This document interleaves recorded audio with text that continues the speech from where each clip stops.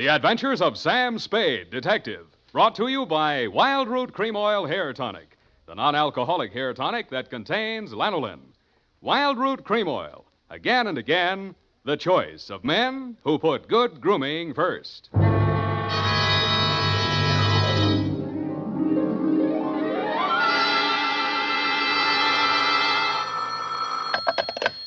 Sam Spade Detective Agency. Are you still there?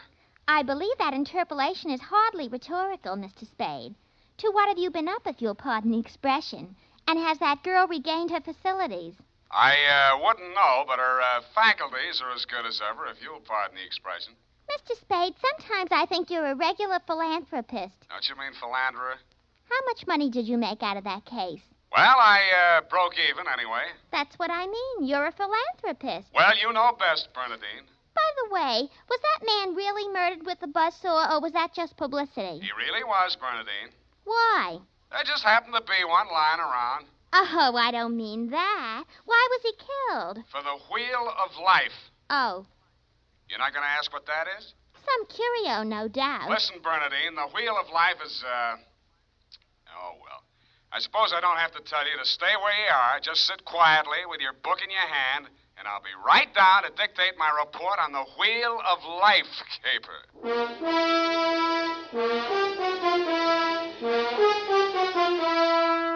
Dashiell Hammett, America's leading detective fiction writer and creator of Sam Spade, the hard-boiled private eye, and William Spear, radio's outstanding producer-director of mystery and crime drama, join their talents to make your hair stand on end with the adventures of Sam Spade. Presented by the makers of Wild Root Cream Oil for the hair. Come on, mister, give the gals a break. Treat 'em to a look-see at a really handsome head of hair. Neat, well-groomed hair, the way yours is going to look when you spruce up with Wild Root Cream Oil Hair Tonic. Famous Wild Root Cream Oil grooms your hair neatly and naturally, relieves annoying dryness, removes loose, ugly dandruff. So, how about it, men? Why hold off any longer when now's the time to get Wild Root Cream Oil Hair Tonic? Again and again, the choice of men who put good grooming first. And now, with Howard Duff starring as Spade, Wild Root brings to the air the greatest private detective of them all in the adventures of Sam Spade.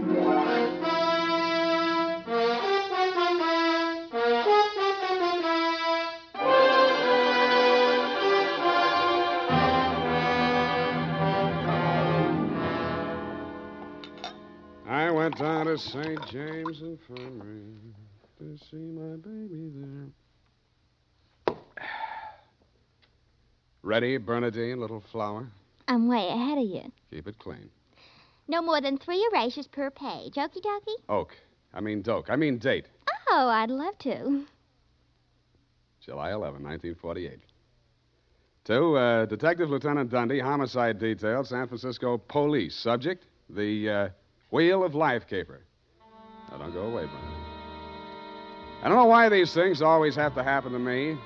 Under private detectives in the San Francisco Classified Directory, they're listed somewhere in the neighborhood of 60 agencies, several with large display ads. But somehow she managed to find me. It's all so strange, Mr. Spade. I hardly know where to begin. Well, the beginning is always a pretty good place to start, Miss O'Farrell. Yes, the beginning.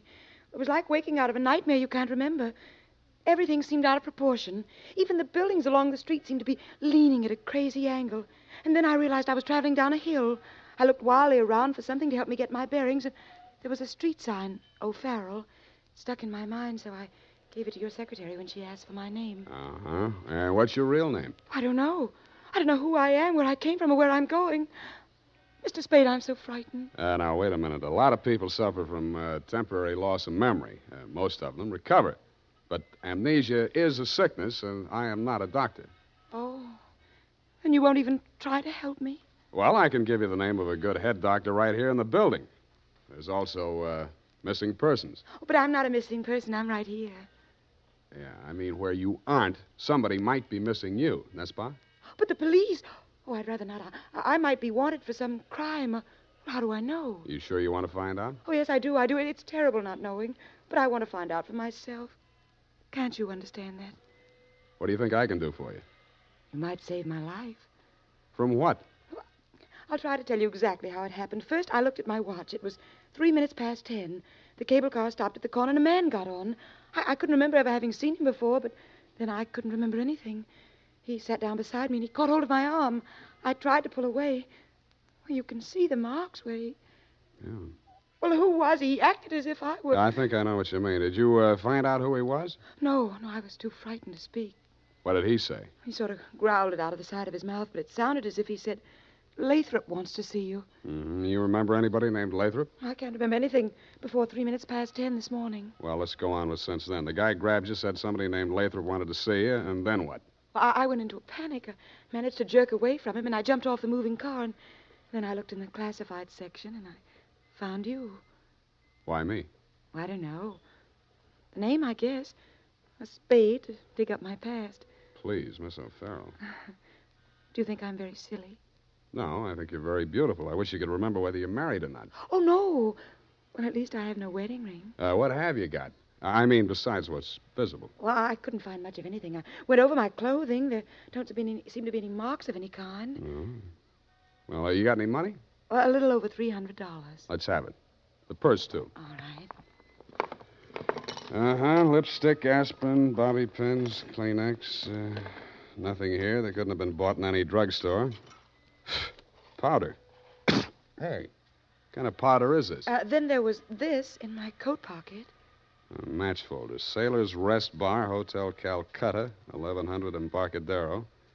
Little number written inside. 120. What's that, a room number? I don't know. My purse, you have to destroy it. Here's $10 of your own money. Buy a new one. Wow. Did you find something? Coin, Chinese bit. Good luck piece, probably sewn in by whoever made it, maybe in China. That ring any bells? No. No, I'm afraid not. Shoe. What? Your right shoe. Let's see it. Take it off. You aren't going to tear it up the way you did the purse, are you? Dust. Plaster dust. Is that a clue? I don't know, is it? I'm not a detective. Well, you are in this case, baby. If it doesn't mean anything to you, it doesn't mean anything. Well, it doesn't. And that's everything. What am I going to do? Well, let me see. First, we better give you a name. O'Farrell's all right. You look like,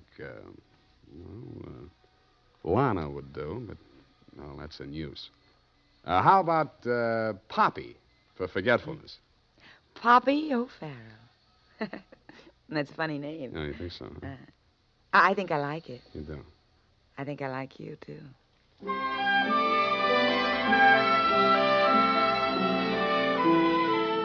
I liked her, too.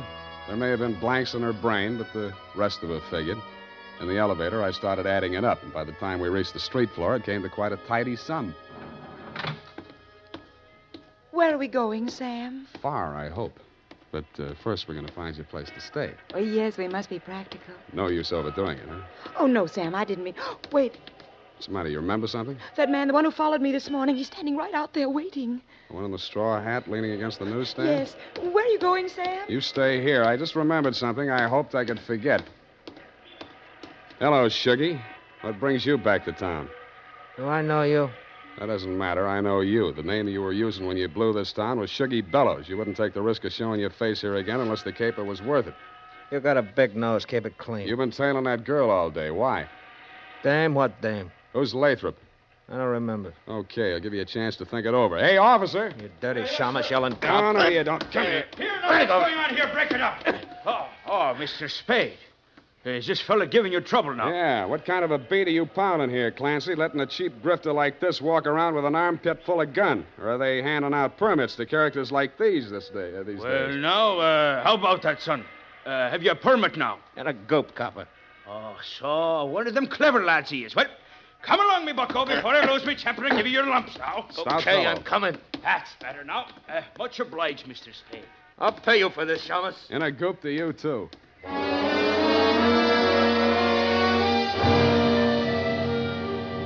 I was sure he would, but I was also sure that I wouldn't have to worry about him for the rest of the night. I checked Poppy O'Farrell in at the Belvedere, locked her in her room, and told Tiny Stover, the house dick, to keep an eye on her. When I left him, he was, and he seemed to be enjoying his work. Then I headed for the Embarcadero.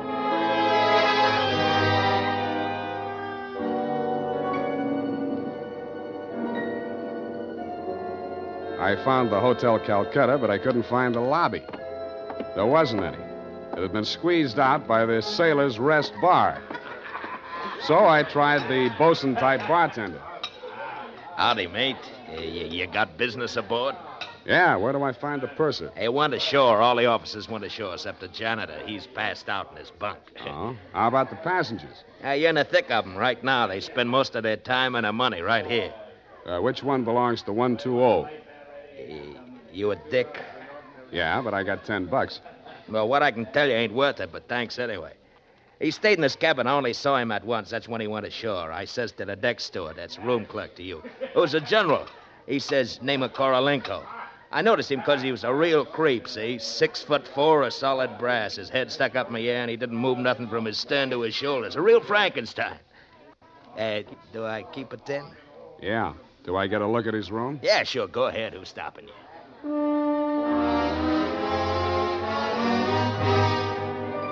So I went. Nobody stopped me until I opened the door to 120. Then I stopped myself. It was an inside room with one small window and an air shaft, but it looked as if a flurry of snow had blown in. The floor and the rest of the flat surfaces were sprinkled with a fine, dirty white powder. It wasn't snow, it was dust, plaster dust, like the stuff I'd found in Poppy's handbag and on her shoes. I shook the place down, not expecting to find anything. I didn't until I opened the wardrobe.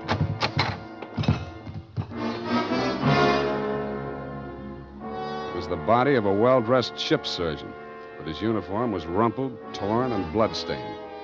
From the look of him, his throat had been cut. I wondered if Poppy would be able to jog her memory that far back. When I found the murder weapon, I hoped she couldn't. I really did. It was not a knife. It was not even a razor. It was an electric buzzsaw. That tore it.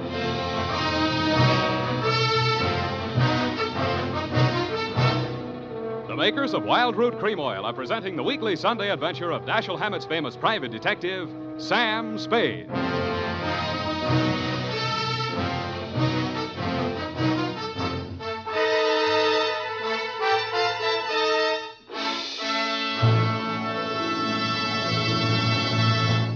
If you want the well-groomed look that helps you get ahead socially and on the job, listen. Recently, thousands of people from coast to coast who bought Wild Root Cream Oil for the first time were asked, how does Wild Root Cream Oil compare with the hair tonic you previously used? Better than 4 out of 5 who replied said they preferred Wild Root Cream Oil. And no wonder. Wild Root Cream Oil grooms the hair neatly and naturally, relieves annoying dryness, and removes loose dandruff. What's more, non-alcoholic Wild Root Cream Oil is the only leading hair tonic that contains soothing lanolin. So ask for Wild Root Cream Oil Hair Tonic. Again and again, the choice of men who put good grooming first. By the way, smart girls use Wild Root Cream Oil, too. And mothers say it's grand for training children's hair.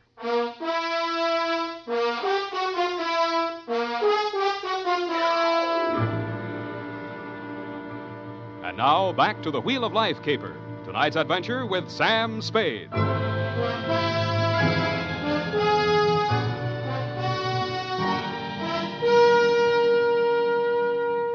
Times being what they are, I could use a little publicity. And so could you, Lieutenant Dundee, what with the elections coming up and you with no promotion all these years. This one time, I got it instead of you and wished I hadn't. The morning papers called it the Buzzsaw murder and went on shamelessly from there. Horror killing related by Private Eye. Stan Slade, ex-Pinkerton man, mum on mystery woman. Elderly sleuth, dodges photographers, denies hotel visit, was in bed with Apple and good book, says Peeper. There wasn't a word of truth in it, mainly because nobody could get at the facts. I wasted most of the day down at headquarters trying to find out what name Shuggy Bellows had been booked under. Then I dropped in at the Belvedere. Poppy had checked out. I decided to go back to my office and drink poison. I hardly got the desk drawer open when a sobering influence walked in. It was a Mr. 6'4" of solid brass. The Frankenstein who'd been described to me by the bartender as the occupant of room 120. Excuse me. I am Korolenko. Please, I shall sit down. I am so heavy. Make yourself at home. Oh. Mr. Spade, Slade. Excuse me. I am so heavy. I am Korlenko. So you told me. I am really Spade myself. So, why are she hiding from me? Who? That girl, Miss Paget. Her I am paying 1 month in advance, $300 American. Me, she have dessert. I am not rich, only moderately wealthy. But you understand, it's not question from money alone. That ship's doctor, he was most kind to me. He cared to me even after I arrive. Now he are dead for his pains, his dirty trick. Yeah, I know how you feel. Now, if you'll take it a little easy, I think we'll get farther. You say this girl's name is Paget, and she traveled with you. From Macau, where she is the Florence Nightingale for Portuguese hospitals, forcing me to employ her, all others being Chinese nuns. That figures. You sick? No, only I am so heavy. They are breaking my back in traffic accident, rickshaw collusion. You're wearing a plastic cast? Yes, like a turtle, I am closed with my neck sticking out. Look, see? Now it is better as before. The ship's doctor trimmed the rough edges with buzzsaw. Buzz, buzz, buzz, I can walk. But it's like suit from armor, for which I alive. Look.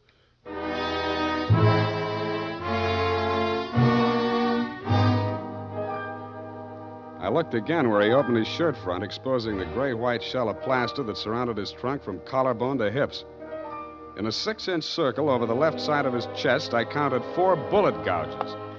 I dug one of the slugs out and examined it. It was .32 caliber. The plastic cast, which was molded to the shape of his body, was no more than 1 inch thick. I didn't see how it had stopped the slugs, but it had. About then, the parts of Korolenko that were not held rigid in the cast began to tremble violently. Why are they doing this? Why? To a virtually helpless man. Why, Mr. Spade? Why? Where did you have that cast put on? Don't I said Macau? The Portuguese hospital there? The same. They are hanging me up with the neck and plastering me. Comes great pain, they put me to sleep from anesthetic. I are waking up in ambulance arriving at shipboard. Why you wish I should tell you my operation? More important things we should be discussing. I think so, too. I think Miss Paget and her friends had something they wanted to smuggle out of Macau and into San Francisco, and you're it. Oh, excuse me. I am not comprehensible. Look, I mean, while you were out with the anesthetic, they planted the goods, whatever they are, in or under your cast. Oh, that is why I am so heavy. The wheel. The what? The wheel. Look, I show you. He hauled a manila envelope out of his overcoat pocket and waved it in my face. I took it over to my desk and fished out the contents. It was a set of X-ray films. 3 of his spine, showing the fractures, 4 of the skull, 3 I couldn't figure out, and 1 of his rib cage, only something new had been added. In silhouette, it looked like the wheel off of a child's wagon. What is it, this wheel? What to do? 6 months I must remain in this straitjacket. If I remove it, I die. If I keep it on, they kill me to get their smuggled. Well, you look to me like the luckiest man alive. That wheel, or whatever it is, saved your life by stopping 4 slugs. But still I shall die. How shall I die? When shall I die? Your best advices, please. Korolenko, I think you better die right now. Excuse me? It's the only safe place for you. The morgue.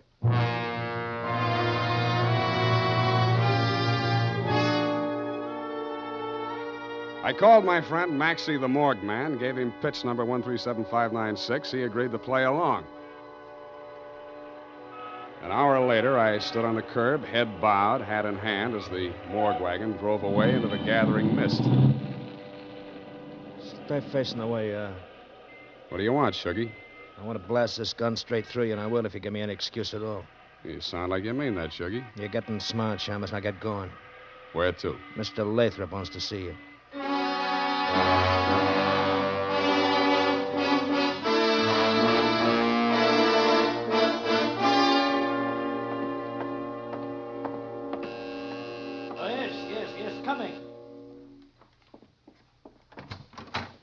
Shuggy, dear boy, you've not failed me this time. This will be the fabled Mr. Spade, eh? Come in.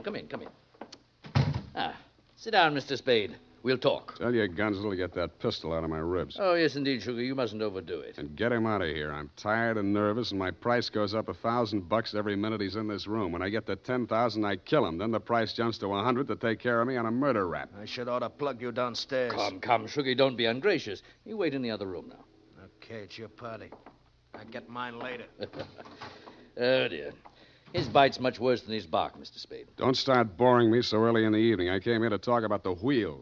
Oh, so you know about the wheel. I do better than that. I've got it. That may well be, but do you know what to do with it? I got two possibilities. I can turn it over to the cops and you with it, or I can sit on it until it hatches. A quaint conceit, sir. Round and round the little wheel goes, and where it shall stop, nobody knows. That's where you're wrong. It stops right here. So you better start placing your bets. Just what do you mean by that, sir? There's part of it. What is it? It's one of the slugs you Gunzel threw at Korolenko. I got 3 more just like it that I dug out of him before he was carried to the morgue. Well, an advantage, I'll admit, but hardly worth your while to take advantage of. Don't be too sure of that.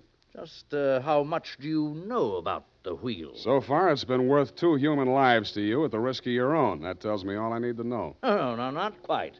Men have been killed in hold-ups for a few paltry sovereigns, but the wheel is a horse of another color. Let's not change wheel horses in midstream, Mr. Lathrop. Yes. You must understand that the wheel has no absolute finitive value. Monetarily speaking, the British Museum might pay close on to £5,000, hot as it is, for the privilege of returning it. Occidentals aren't the puka sahibs that they once were in the Orient. The theft of the wheel, if countenanced by the Western powers, would have most grave consequences. Most grave. Are you attending, sir? Wake me up when you get to the point. Well, the point, sir, is this. That little wheel of gold, is the wheel of life, which the Buddha himself is said to have received into his hands from paradise. Now, given such a relic, a few old Buddhist monks can set up a shrine which, even in the most miserable surroundings, can attract enough pilgrims to outgross Radio City, Madison Square Garden, and Miami Beach in season. To say nothing of Hialeah. Yes, quite. In short, we propose to act as booking agents for the wheel on a royalty basis with a percentage of the house. Mm-hmm. Why did you bring it to San Francisco? But good gad, sir. Were we to bargain in the Orient, we should be hacked to pieces in our beds. I'll settle for a lump sum and let you do the bargaining. And your price, sir? We can talk money later. First, I got to give the cops somebody for the doctor's murder and for Korolenko. Well, that ought not to be too difficult. When may I expect delivery? I'll check on it. I went down to St. James Infirmary. City morgue. Maxie, Sam Spade. Yeah, Sammy. Deal's okay. Send it up. The address is... Sam, wait. Yeah? Sam, he ain't here no more. What happened? Somebody claimed him. A girl. Said she's his daughter. What did he do? Went on playing dead like you told him to. Maxie, where did she send him? Avalon Mortuary, corner of Lynch and Haight. Okay, by the way... Yeah, Sammy? Maxie, put some clean sheets in that morgue wagon, size 16. I may be your next passenger.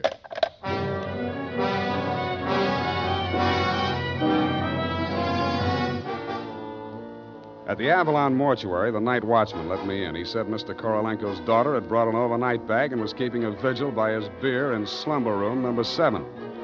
I approached on tiptoe. Just as I reached the door, I heard the most terrible sound I've ever heard. It was a buzzsaw biting into plaster. How deep, I didn't like to think. I did the first thing that popped into my head. I grabbed up a lamp from a console, smashed the bulb, and plunged it into a vase of flowers.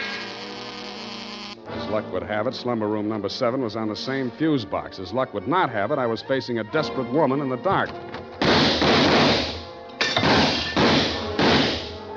I hugged the carpet while she emptied her gun. I hoped she didn't have a spare. I forgot about the buzzsaw. The room lighted up momentarily from the lights inside my head, and I staggered back against the wall. I waited for her to get her bearings again. There was no hope of me getting mine. Then I heard a big, hollow thud. The whole room shook, and the lights went on. Poppy O'Farrell and/or Paget lay on the floor under the stony weight of Korolenko plus 60 pounds of plaster. Get up!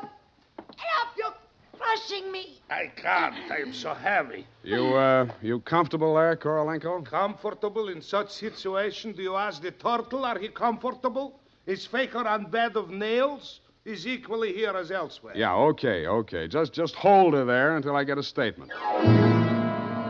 And he did. Item, statement by the aforesaid. It was like waking out of a nightmare you can't remember. Everything seemed out of proportion. That was Even her the buildings story, along and the I streets had to admire the way she stuck to it. But if you keep trying, I'm sure she'll get back enough of her memory to confess that she planted the wheel of life in Korolenko's turtle shell when she decided to double-cross Shuggy and Lathrop. They never tumbled to her hiding place. They were gunning for Korolenko because they thought Poppy was working with him, which was true in a way, but not the way that they thought. That's why they tortured the doctor in an effort to learn Kay's whereabouts. I understand your boys have picked up the rest of the trio, and they can tell you everything except why I conceived the brilliant idea of having Korolenko play dead. Between you and me, amnesia's a handy little gadget to have around, Dundee. I'm trying to draw a few strategic blanks myself. Period. End of report. Pardon me, Mr. Spade. Yes. There are just a few little coincidentals that I do not find entirely reprehensible. Such as? Well, I don't want to appear lucid or anything of that type. Believe me, you doesn't. I mean, don't it? Oh, you say the sweetest things. But it's about the wheel. Oh, yes, the wheel. Well, I'll tell you what you do. You type that up. I've got a call in about that now.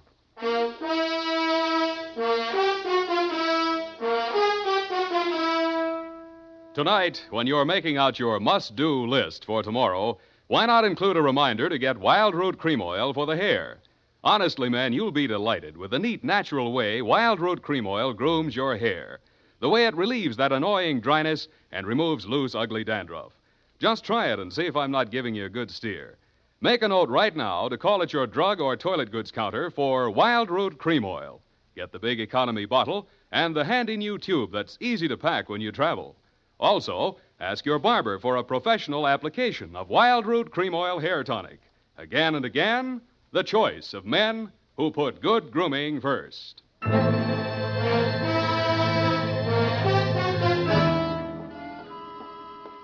you ascertain the lowdown on the wheel of life? Certainly didn't. No, we won't know about that for 6 months. Because definitely, that plastic cast has to stay on him. Doctor's orders, you know. Oh, but I won't be here 6 months from now. You can say that again. But I won't be here 6 months from now. Stop repeating yourself. But you just said you can say that again. Yeah. Just as distinctly as if I was sitting here. Uh-huh. That's what I like about you, Bernadine. A woman of distinction. That's what you are. Well, if you want to take me dancing, why don't you just say so? Bernadine. It's leap year, and I always say discrimination is the better part of value. You are absolutely corrupt. Well, I'm glad I'm right about something. Good night, Mr. Spade. Good night. Now say if it kills me, sweetheart.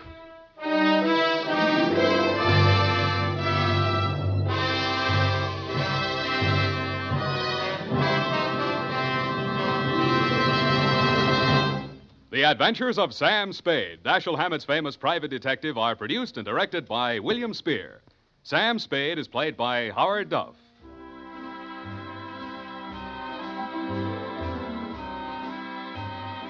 The Adventures of Sam Spade are written for radio by Bob Tallman and Gil Dowd, with musical direction by Lud Gluskin. Gil Dowd directed tonight's broadcast in William Spear's absence. Join us again next Sunday for another adventure with Sam Spade, brought to you by Wild Root Cream Oil. Again and again, the choice of men who put good grooming first. This is Dick Joy reminding you to get Wild Root Cream Oil, Charlie. It keeps your hair in trim. You see, it's non-alcoholic, Charlie. It's made with soothing lanolin. You better get Wild Root Cream Oil, Charlie. Start using it today. You'll find that you will have a tough time, Charlie, keeping all the gals away. Hiya, Baldy. Get Wild Root right away.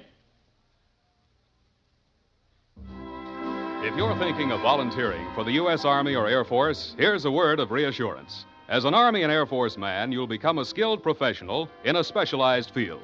The training you get will always be useful, not only in military, but in civilian life as well. This is CBS, the Columbia Broadcasting System.